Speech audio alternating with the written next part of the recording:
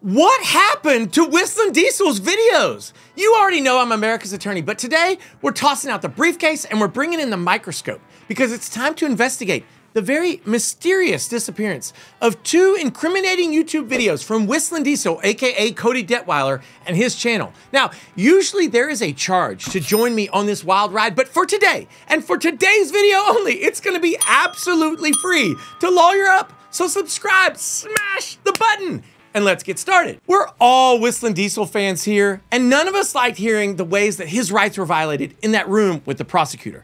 So it's only natural that we all want to know more. We want updates. We want follow-up videos from whistlindiesel himself. We want to see justice served, and we want Cody to beat that foolish criminal charge into the ground.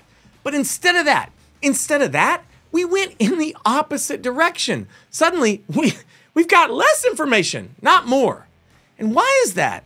Why has whistlindiesel gone silent? Now, as I mentioned in my previous video, there are so many ways for Cody to just stick it to this prosecutor who tried to get a free PR stunt in front of Cody's 5 million subscribers. Now, to start off with, Detwiler could have made a little call to something called the Ethics Committee.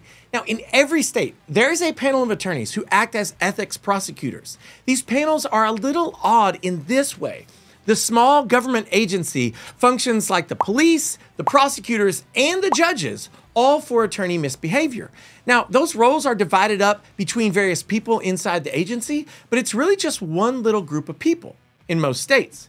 So anyone can contact the committee, and they can complain in writing about something unethical that they say that a lawyer did. And staff people in the agency investigate, and then the lawyers decide whether they will take that complaint and actually charge the lawyer with a violation. Now, I say charge, but it's not a criminal charge. They can't put the lawyer in jail, but they can reprimand the lawyer, like publicly shame them in writing. And they can fine them money, they can suspend them from the practice of law, they can even disbar them. These last two punishments act like massive fines, of course, and getting fined or suspended, that is very, very, very painful for any attorney. And so that's kind of an ethics complaint in a nutshell. Not only is there that type of complaint, but based on Cody's story from the since privated videos, he could also sue the prosecutor and take him to court. I spoke about this briefly in my last video on the topic. For the prosecutor to seek to compel speech is an obvious violation of the First Amendment. Now, I'd like to commend some of my viewers of that video for pointing out that the level of lawsuit immunity afforded to prosecutors is breathtakingly broad, but some of you went a little bit too far. Prosecutorial immunity is not absolute. What prosecutors are almost always immune from are claims made because of the acts that they perform in their pursuit of prosecutorial functions. And while I do not at all believe that that's how it should be, I understand why it is that way. They need discretion to execute the duties of their office with some breadth. However, if you learn nothing else from this video right here, I want you to get this much. To the extent that the prosecutor abandons that function and is instead operating on some other level for some other function, like as a PR representative for the Boaters Ed class, that is not a prosecutorial function. Now, if I were Cody's lawyer and he wanted me to sue the prosecutor, not only would I sue the prosecutor, but I would also sue the Tennessee Wildlife Resources Agency. When the prosecutor seeks to extort out of Cody the free PR for the TWRA, he's clearly acting on behalf of that agency. He's become its agent. He has turned his back on his function as a prosecutor, and he's just a spokesman for, or really an extension of, the TWRA. So I would sue the prosecutor, I would sue the agency, and I would sue its executive director, Jason Maxedon. And last, but most definitely not least, he could report the prosecutor to the state police, or better yet, to the FBI. That may sound extreme, right? But it was a shady plea deal offered in a dark room with no lawyer in sight. Well, if you're here to learn the rules of the game, here they are. Sometimes our actions have bigger consequences than we think, because that illegal plea deal can also be called extortion, like the crime of extortion. The definition of extorting someone is attempting to attain value from them through force or threat. So let's break that down a little bit. Let's first talk about value. Cody's reach is far and wide. He gets paid from Google AdSense, he gets paid from his sponsors, and he gets paid from the sale of his merchandise, all based on the videos and the views of the videos. And the TWRA, through the prosecutor, wanted the monetary value of Cody's voice and his audience. So what about force or threats? Well, I hope this one is really obvious to you. The prosecutor told him, in no uncertain terms, according to Cody, that he'd risk spending up to 364 days in jail if he didn't agree to the free promotion of the boater course. Now, in my view, this amounts to extortion. And what compounds the criminality of this effort by the prosecutor is the unmitigated shoddiness of the criminal charges against Cody. There's simply no way that a boating policeman can competently testify that beyond a reasonable doubt, the jet skis were within 100 feet of each other. It's nonsense. It's just a hunch. It's just an estimation. And that's to say nothing of the parallax effect. The charges were, and they still are, garbage. And when you threaten someone to do something for you at great cost to them, when you try to force them into it so they can't even really choose, that right there, in my book, that's extortion. But obviously, you have to go to a law enforcement agency that's totally unrelated to the prosecutor, which is why I'd probably start with the public corruption unit of the state police or in the attorney general's office. But you could also start with a federal agency since they are not likely, or rather as likely, to be deferential to a local prosecutor. So you've got the ethics complaint, you got a civil lawsuit against 2 agencies and 2 people, and you've got initiating a criminal investigation. But Cody, he hasn't done any of those things yet. At least, not to my knowledge, not to your knowledge. But what he did do was take down the videos exposing the prosecutor. Now, did you think that was a curious move? It wasn't curious to me. And now it's time for me to announce, ladies and gentlemen, that I have concluded my investigation, I've put away my microscope, and I've found only one reason why Cody may have deleted these videos. His lawyer told him to do it. Now, I've made this pretty clear, but let me restate it one more time. Cody has a very, very, very winning case. If he went to trial without a lawyer for the splashing charge, he's probably got a 70% chance of being acquitted, not guilty.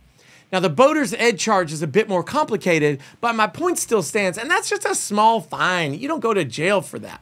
But with a lawyer, which Cody now has, he has about a 99.9% chance of being acquitted of the splashing charge. And the prosecutor knows this. And Cody's lawyer knows this. And 99.9% is really, really high. But it's not 100%. And here's the thing. No lawyer wants to have a trial if they can just get the claims dismissed beforehand. When you hire an attorney, their job is to mitigate risk for you. Risk mitigation is the aim of taking the worst outcomes off the table.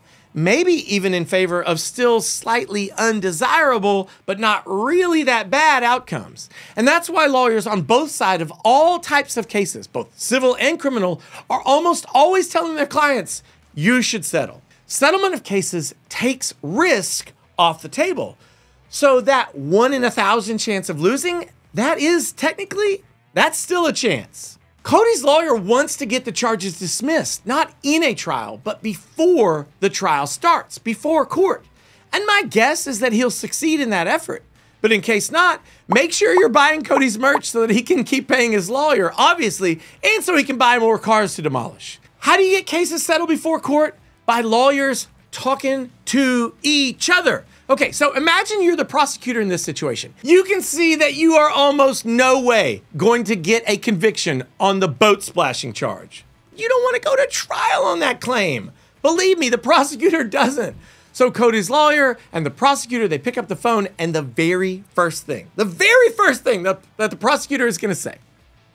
Dude, you got to tell your client to not put me on blast. He's killing me. He's making me look so dumb.